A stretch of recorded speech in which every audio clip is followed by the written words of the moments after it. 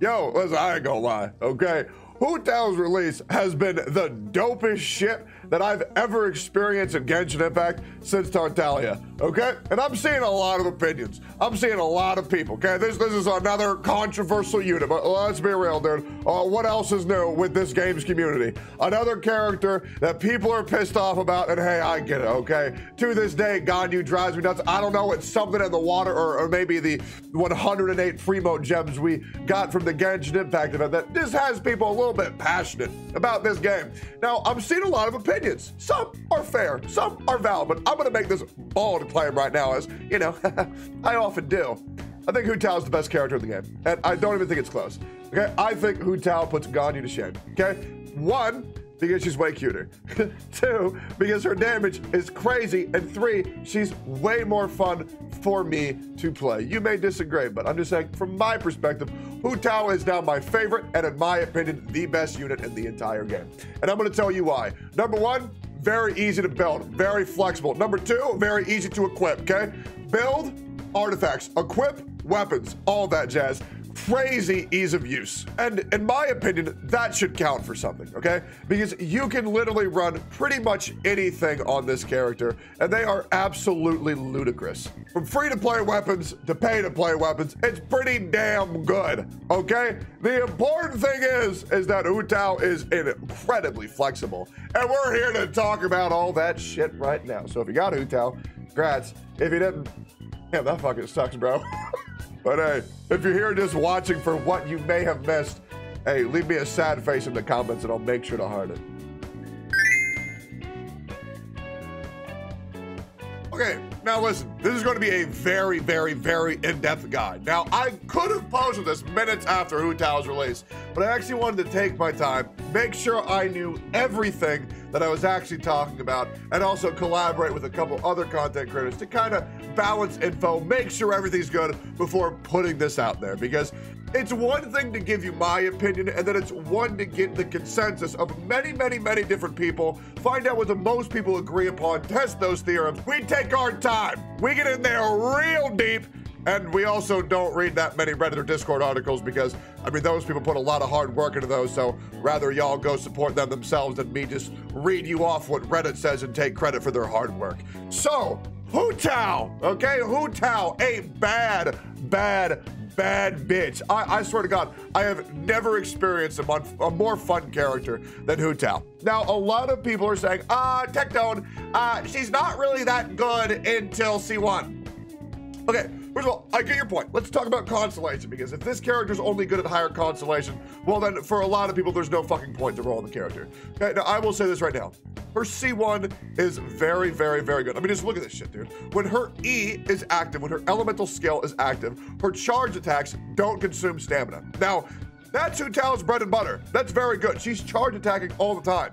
But does that mean that she can't take full advantage of her charge attacks without the C1? No, you just gotta not play like a dumbass. You have to be careful. And if you are careful, you're going to be rewarded with one of, if not the highest single target damage in the entire game, especially for ease of use. I mean, this and ease of build, it is ridiculous. Yes, it is very nice to get the C1 to be able to dodge, run around, sprint all the time, and charge, and play like an unga bunga ape. But no, if you want to make Hu Tao work at C0, you can. You totally can. You just have to play a little bit more smart. You got to play a little bit more careful. It's just like Clay. Now, if you do want to play like an absolute chimp, then yeah, go for C1 if you like. But is it necessary? No. Everything else is just a nice little damage boost. Nothing else is really required. The C6 enables a new build where you can just go 0 crit rate and still get max damage. And that's really nice, but I'm gonna be real, dude. The amount of damage that she can pump out at C0 regardless it's ridiculous, okay? It's ridiculous. Yes, you'll be able to beat Spiral Abyss in like 30 seconds, but in reality, you have 3 minutes, so you'll beat it in like a minute. So does it really matter? No. Does it make her way stronger? Yes, but that's the thing about Genshin Impact. Half the characters that are incredibly strong, they don't need to be that strong. They don't exist in a game where they need to be that strong. There's no content where you need Hu Tao to be that strong. So why bitch about it? It's fine. C0 on Hu Tao is amazing, and don't you forget that shit. Next up, we're gonna talk about artifacts. Okay, this one is very pog because there is a build that a lot of people recommend you to go. It's going to be HP percent on her sands, pyro damage on her cup, and then crit damage on her hat if you have her at C6. But if you have her at C0, I think you should go HP percent sands, pyro damage on her cup, and crit rate on her hat if you're having a hard time reaching the 1-to-2 golden ratio of crit rate to do damage. Yes, that's right. Every 1% crit rate, you should have 2% crit damage. It makes it incredibly balanced. You can go a little bit more, some go 1 to 2.5, but I believe in the golden ratio of 1-to-2 if you can get that, but it's very hard. So have a little bit of lenience yourself. But here's the thing. If you don't have an HP percent cup, it does not fucking matter. As you can tell right here, I completely shattered every single piece of content in the game with an attack percent cup, or sorry, an attack percent sand. I mean, like, look. We can pretend that you have to build Hu Tao incredibly strict, but this character is broken, okay? You can put anything on her and it'll still be fine. So for your sands, if you want to use an attack percent, you don't want to build an HP percent cup, you can. I mean, you'll get a lot more benefit from the HP percent, but hey, it is what it is. Work with what you got. My recommendation, okay? If you are a C0 player, I think you should go a HP percent sand, a pyro damage cup, and a crit rate hat if you're having a hard time to reach the golden ratio. Now to talk about preferred sets. Preferred sets, you can go so many different things. You can go 4-piece Belied, you can go 4-piece Lava Walker, you can go 2-piece Crimson, 2-piece Gladiator, you can go 2-piece Crimson, 2-piece Noblesse, you can go 4-piece Crimson. But in my humble opinion, the easiest set to build as a free-to-play C0 player is most likely going to be Crimson Witch and 2-piece Noblesse Oblige, okay? Or Crimson Witch, 2-piece Gladiators. But if you can, it is highly advisable to go 4-piece Crimson Witch of Flames. But once again, this character does so much damage, it does not even matter. Yes, you will do more damage using a different build. Yes, you will. But that's damage that you literally don't need because once again, this character does infinite damage. Okay? For stats to prioritize, it's the standard shit. It's the standard shit. Once again, it's a little bit different if you get Staff of Homa. But if you don't get Staff of Homa, don't worry. This is not a guide where I just talk about how good Staff of Homa is, although Staff of Homa is pretty damn good. Okay, yeah, your build. 35k HP is great to have. Do you need it? No, you really don't. Will it give you a lot of benefit? Yes, but do you need it? No. Just attack percent, crit rate percent, energy recharge. You can do that if you like.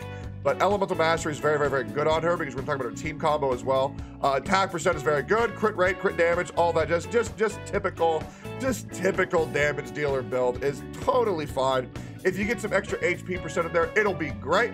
But do you need it? No, you can just build her like a typical damage dealer, and this character will still be absolutely broken. You have a lot of options, and I don't want to make this guide at all the same. Like, this character is very hard to build and very hard to use. He's a easy breezy, very well-designed unit, and we're going to get into that more later in the video.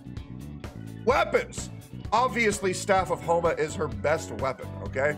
Because it's fucking broken, okay? This weapon is beyond fucking broken.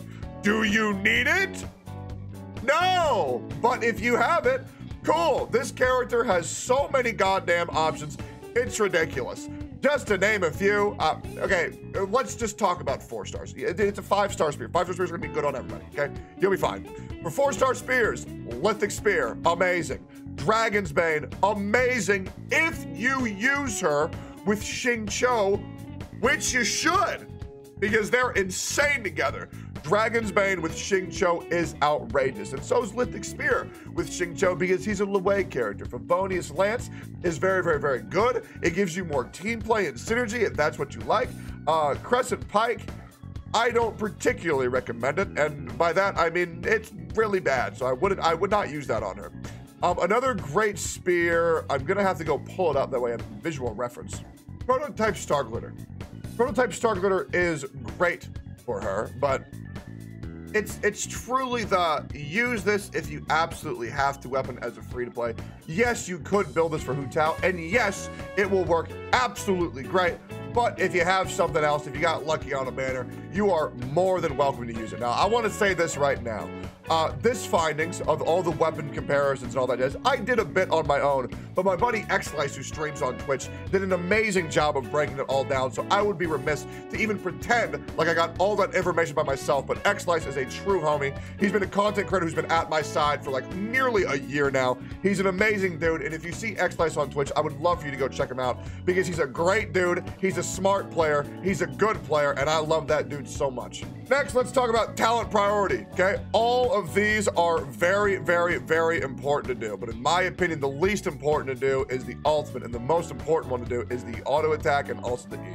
These two are very, very, very important, but I would prioritize the main attack. In my experience, I prefer the auto attack and the E. They're very good to prioritize. Spirit Soother is just fucking nuts. It's very good, but you don't need that many points into it because the energy recharge is pretty much Hu Tao's only problem, and you're going to be attacking and using your E a lot more than doing constant alt spam, because her energy recharge is pretty much the only downside to this entire character. So another thing that's very worth mentioning is that you want to keep this character very, very, very low, because you notice when you press E, I had about 2,700 attack before I pressed E, and now afterwards I have 4,832 attack. Yes, that's also helped the Staff of Homa. But the amount of sheer attack that this character has, if you can keep her low, is truly egregious. Running her with Xingqiu or Diona, you could, or running her with Zhongli for shield is very nice. Not gonna lie, the reason why I love this character so much is because playing her is like a constant teeter on like life and death, which is great because, oh my God, because she's a funeral parlor director. Oh my God, okay, it makes sense now. Okay, it makes sense. I love this character. You have to get her so low to do the most efficient plays. Do you need to do it? No. But like, that's like the whole premise of this video, dude, is that Hu Tao is a character that just has so goddamn much that once again, for the 1,000th time, it does not matter what you do. It is impossible to fuck up playing this character. Now that we've talked about Hu Tao, I want to talk about who is the best to pair with Hu Tao. Now, I'll say this right now. If you have a Xingqiu, you should use her with Hu Tao, and then you should use the Dragon's Bane Spear, if memory serves me. Yes, Dragon's Bane Spear, or just Dragon's Bane. It's gonna be really good. It's gonna give you a shit ton of elemental mastery, which is great because you're gonna be vaporizing like fucking crazy. And also, look at this shit right here. Increases damage against opponents affected by Hydro or Pyro, which is very important because Xingqiu can slap on the Pyro, and then Hu Tao can slap on the Pyro, and then they'll do crazy vaporized damage, and she'll just do a shit ton of damage. That's her bread and butter if you use her for Xingqiu. Other characters that she pairs well with is Tartaglia. I mean, Tartaglia Hu Tao is a match made in heaven. Like, you will never experience a better team synergy than Hu Tao and Tartaglia. It's insane. That, well, and albeit Xingqiu. Ganyu is also great with her, gives you the nice melt procs. Zhongli is great with Hu Tao, especially if you don't have him at C6. I mean, pretty much you can use this character with anybody. Bennett has a negative synergy because it'll heal Hu Tao up, and then you won't get the damage bonus, but like even still, they're absolutely great together. It doesn't even matter. Mona Hu Tao is amazing. I mean, it's very hard. I mean, Beidou Hu Tao is awesome. It's very hard to think of a character that's not good with Hu Tao. Oh, Chong Yun is amazing with Hu Tao. Zhang Ling is amazing with Hu Tao. I mean, it's just... It doesn't really matter who you put with her, but I would highly recommend for anybody who plays Hu Tao to at least pair them with Xingqiu one time and just see how incredibly ridiculous this character truly is. All right, now lastly, I ain't gonna expect y'all to take my word as gospel. I wanna show you that what I'm saying actually holds true. So I'm gonna use Hu Tao with a bunch of 4 stars in various scenarios, and y'all tell me what you think of the results, okay? We gonna dump everything. By the way, this team that I'm using slaps hard for Hu Tao, okay? I mean, this shit slaps hard. But as you can see, yeah, Hu Tao does a little bit of damage. And yeah, it's kind of cool. And lastly, I absolutely slapped Spiral Abyss, except for 11-2, because I'm being real, bro. I cannot be bothered to actually bother with 11-2, man. It is so annoying. It is just the worst thing ever, because it's not even about... And you have to protect the block, bro. You have to protect the Minecraft. It's so annoying. Regardless, I'm gonna show you a damage test on 12-1 real quick. But yeah, it's very important to me to show this team off with just 4 stars because I believe that every single person should have a Beto, a Fish, and a Xingqiu belt to at least 70 on their account. Okay, these guys can go with anybody. They're so goddamn good, and I will sing their praises to the moon. We're gonna hold up. Come on, gather up. There's also Hu Tao at not low HP. She'll do even more at low HP. We're gonna get away from the group up still. We could kill him faster. We could. Now we're gonna pop off real quick. We're gonna slap him. Press this shit. We're gonna beat the fuck out of him. We're gonna dump that, and we gonna just keep dumping into him. And as you can see, they're gonna take a whole hell of a lot of damage. And then when it falls off, you're going to swap to a different character. And this is the part that I don't get how people don't know how to do. And then you press this, you press this, you do this, and look at that, your E's back up. Wow, it's like the downtime's actually a positive because now you'll actually know when you should swap off or when you should not. The character is incredibly well designed. Incredibly well designed. And yes, having her at C1 will help a lot. It will. But as you can tell, for the duration where you swap off and use all of your abilities, you don't need to use stamina. You can use a little bit if you like, but you can iframe with your ultimate abilities over and over and over again to where you can let that stamina recharge the entire time. And by the time you swap back to Hu Tao, the stamina will be majorly filled regardless. So the character is very easy to use. He's incredibly fun to play. And once again, in my humble opinion, he's my favorite character, and I think she's the best character overall. But hey, we all have your opinions. If you still think Ganyu's the best, that's okay. But I truly feel that Hu Tao dethroned her, and why am I okay with that? I don't know. But I love this character so much, I don't care. So yo, hope you enjoyed the video. Hope you're enjoying your Hu Tao. If you don't have Hu Tao, well then come to twitch.tv/Tectone, and you yourself may be walking away with one, but I won't get into that too much. Hope you all have a great day. Catch you in the next one. Peace.